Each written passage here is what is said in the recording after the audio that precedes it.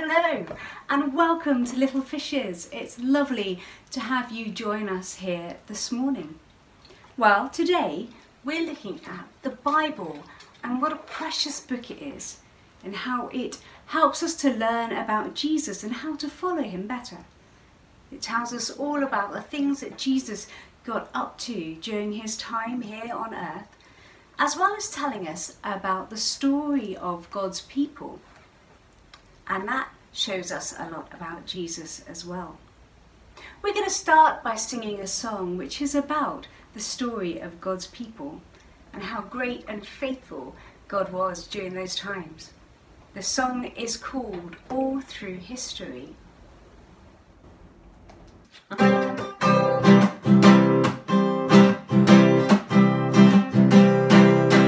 Noah built the most enormous boats to keep the birds and animals afloat. The Lord was good, the Lord was strong, and Noah lived his life for him. Moses led his people through the sea, taking them away from slavery. The Lord was good, the Lord was strong, and Moses lived his life for him. Oh, thank you, that all through history you were faithful. Thank you, oh, thank you, that you were just the same when it comes to me. When it comes to me. Oh, thank you,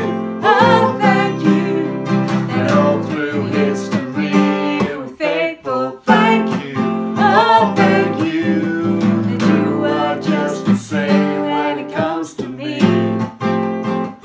When it comes to me. Well, I hope you enjoyed that song.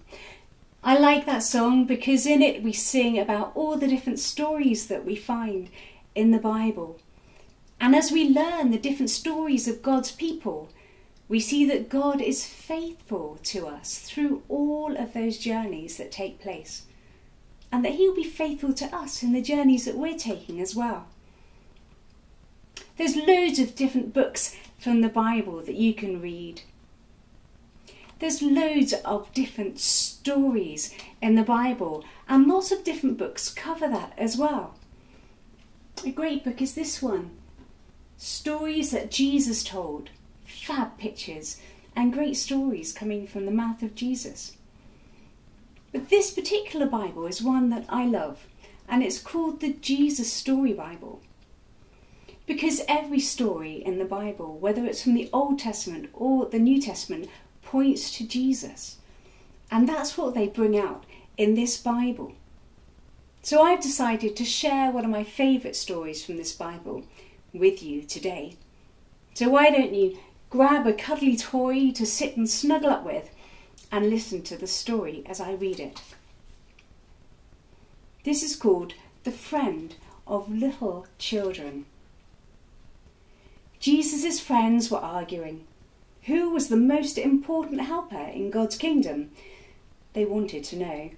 I am, James said. No, you're not, said Peter. I am. Nonsense, Matthew said. I'm the cleverest. No, you're not. Yes, I am. Yes. No, am. Not. Yes.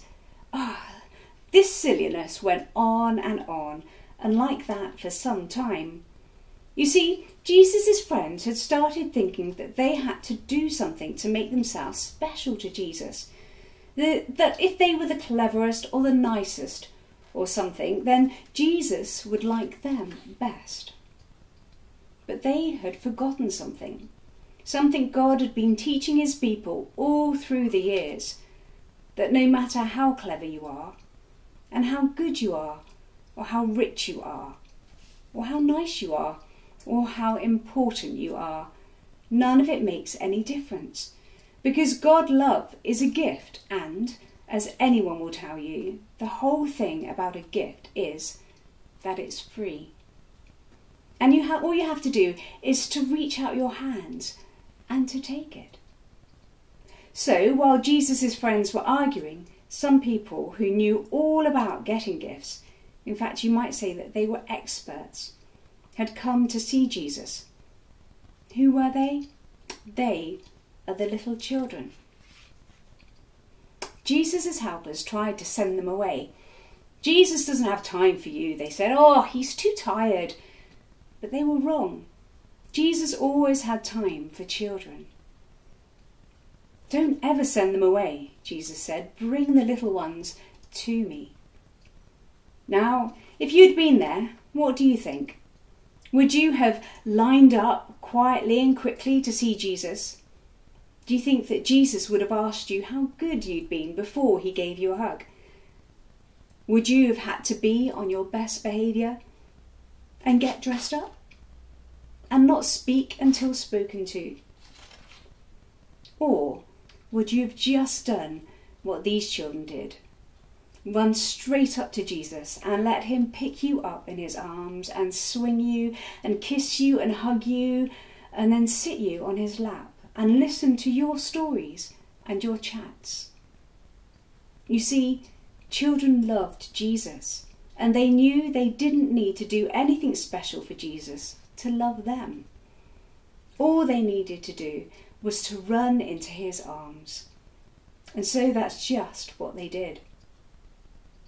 Well, after all the laughing and the games, Jesus turned to his helpers and he said, no matter how big you grow, never grow up so much that you lose your child's heart. Full of trust in God, be like these children. They are the most important in my kingdom. Isn't that wonderful? That Jesus loves the children. We don't have to do anything special, anything outrageous to earn his love. He loves us just as we are. Well, we're learning about following Jesus, and today looking at the Bibles. And I'm going to put a link below this video, which is to a blog that helps you explore different Bibles versions and different books that are great for children to dive in and find out more about the story of Jesus, more about who it is that we are following. And I hope that you find that helpful. Well, that's it from Little Fishes this week, and we look forward to seeing you here again next week. Goodbye.